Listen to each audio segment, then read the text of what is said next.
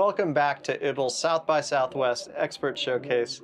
I'm here with attorney Nick Sallie, and today we are going to talk about how do you navigate both sides of your career, law and spirituality.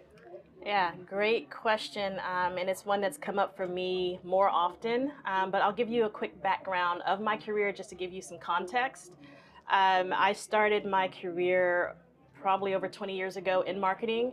I worked for EMI Music Marketing, which is with Virgin and Capital, and I was the youngest marketing rep in Dallas-Fort Worth and on my regional team, so I was doing that when I was about 22.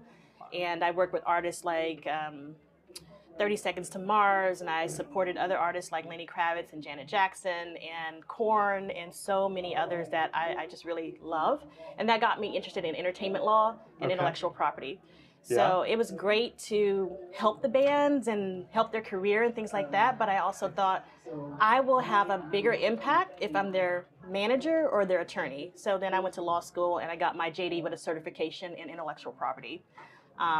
So that's kind of how I got started with this.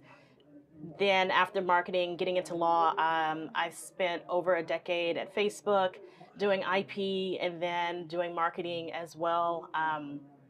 I was one of the first healthcare reps there, and I grew that team from about just myself to about 18 people in 18 months. And the book of business I had for the advertising and marketing revenue was about 8 figures per quarter that I was managing at the time. And so I worked with different brands from Transcendental Meditation to United Healthcare to BetterHelp and just other tech companies that were in the health space. So it was really great to do that.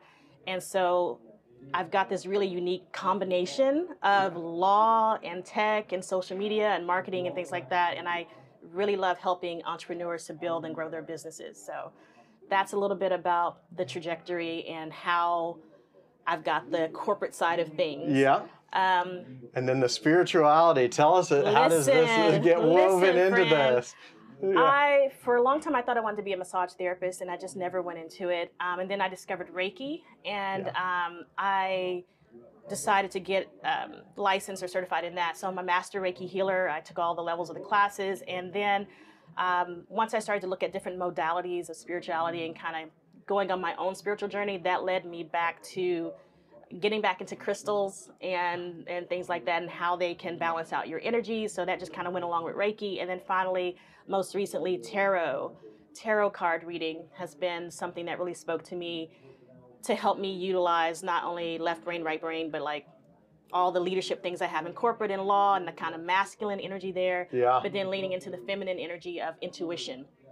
And I will tell you right now, when I am counseling a client on trademark matters, I will pull a tarot card if I feel like it's going to help with some kind of clarity. And they're very open to it. I work a lot with 6-figure women entrepreneurs who are either in corporate or they're entrepreneurs in corporate where they have a whole division they're building, or they've left corporate to run their own business and they're really wanting to brand themselves in a unique way.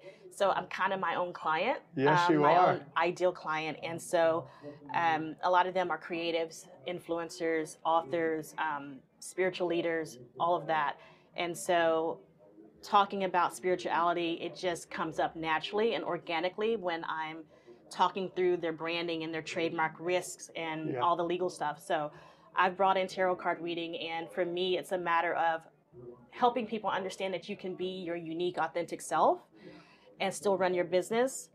And that when it comes to me being an attorney, the fact that I read tarot cards doesn't take anything away from the legitimacy and the work and expertise and all the hours I've put in to being trained as an attorney and also supporting clients and serving as general counsel in startups and all that.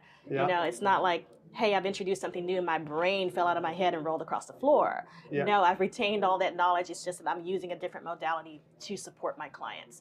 And the same thing as a tarot card reader, if someone finds out I'm an IP attorney, I don't, think that takes away from my abilities and my talents to be an intuitive reader and to provide some insights to them.